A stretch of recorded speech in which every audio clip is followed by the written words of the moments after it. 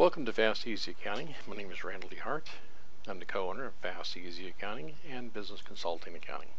And this is the last in our series of the 5 KPI reports, or Key Performance Indicators, that every contractor needs.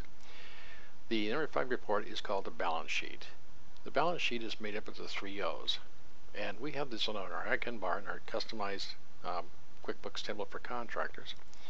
So what happens is, I'm going to pull this up and show you kind of how to make this balance sheet and do a few little goodies that I put together on it. It has really worked out great for all of our clients. They love it. So what happens to start with is I'm going to go from the customized report. I like to display this fiscal year to date because I want to see how the business is doing throughout the entire year. And I can use the benchmark from the beginning of the year to do a comparison. But for now, this fiscal year to date, check the percentage column. Go to filters. I want all accounts, a header and footer. We just name this balance sheet. Pretty simple. Now, if you've watched the other videos, you know that the first 4 reports give individual pieces of information. What's really nice is the balance sheet is the summary report. On this sample company, it shows the 3 O's. The first O is assets. What do you own?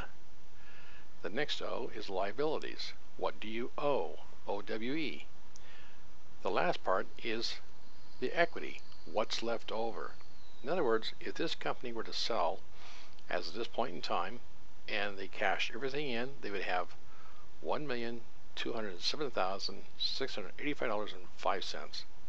Once they paid everything off, they would have $294,734.58 leaving, and what would be left over would be cash of $912,950.47. So if you ever want to know what is your business worth now, total equity, that's what it's worth. And there's something interesting here. Back to some previous reports, real quick like, I'm just going to show you some things. If you see this cash report, you'll notice that the cash report, $714,939.25, is right there. If we pull up the accounts receivable report, and we move it over, we can kind of see it. We're going to see our total accounts receivable, $488,197.80 is there. If we pull up our accounts payable report, we're going to see something interesting. That $263,350 is there. Finally, if we pull up our profit and loss year to date, that $19,271.28 is sitting right there. Now, a lot of people ask what this retained earnings is. Retained earnings is profit and loss from all the years prior to this. So if I pull up this report, prior years, you would see that. Well, that's the last report in the 5 at 5 for 5 KPI reports. Any questions, please give us a call.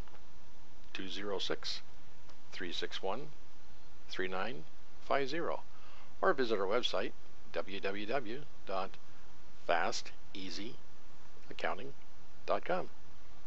Thank you. Bye for now.